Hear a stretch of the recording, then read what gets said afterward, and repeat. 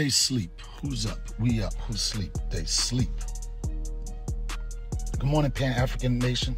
Good morning, Pan-African Caucasian nation. Good morning, Pan-African nation. Good man, Pan-African nation. Good morning, Pan-African man, nation. I don't know. I stole that from Dr. Umar, but anyway. Good morning. Hyde Park.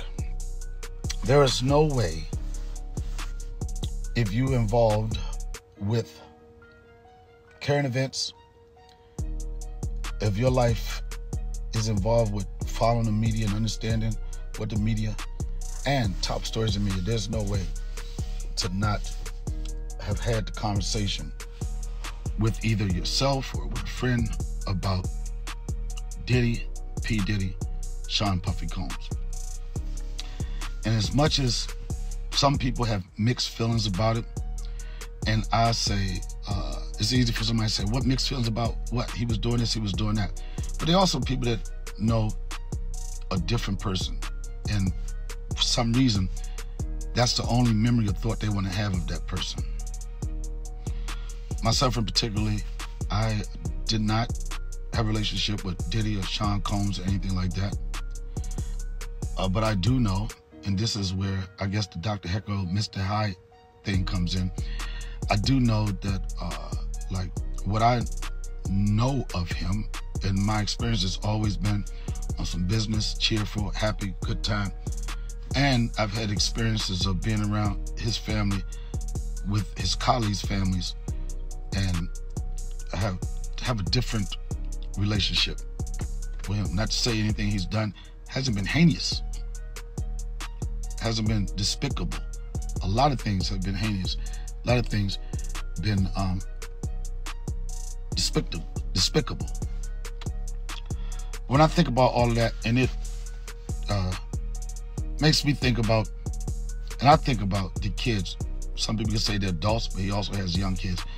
I think about that, and I think about some of the lifestyle that my father chose. No, he didn't buy 1,000 bottles of baby oil. No, he wasn't beating chicks and no shit like that. But he did choose a lifestyle that didn't give him opportunity to create relationships that he had with multiple kids.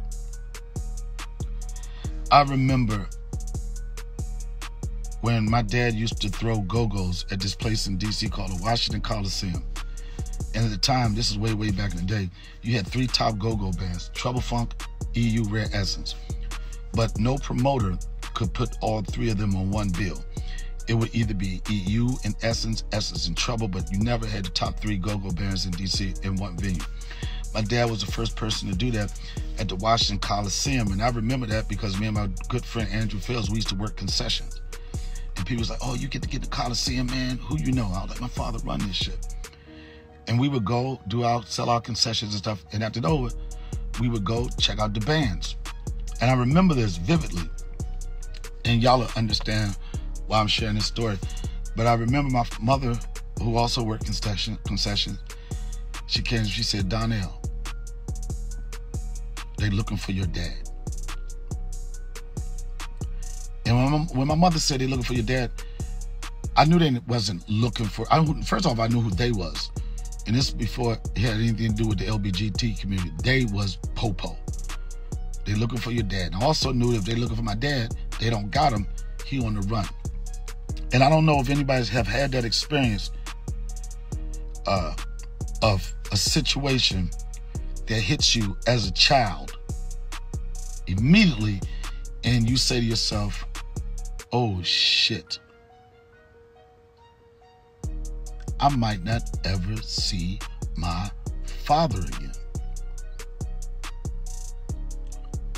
I might not ever see my father again. And my heart goes out to those kids. And you can say whatever, well, he was doing this and he was doing that or whatever. But it's still some kids involved and some parents. And that's why I encourage people. And I'm not saying I live a life or like I'm a innocent motherfucker. But this could be a check for some people to realize what really is the most important thing in your life. And I will say, you know, I'm pretty sure if you under the influence of some heavy drugs, you don't give a fuck about none of that. But sometimes you got to get to a point, you're going to get to a point where you have to reflect on what you did. And is it too late to ever change your ways? Have anybody on this live has shared the experience that, like I had when I was younger, not knowing when they're going to see their dad, and also their dad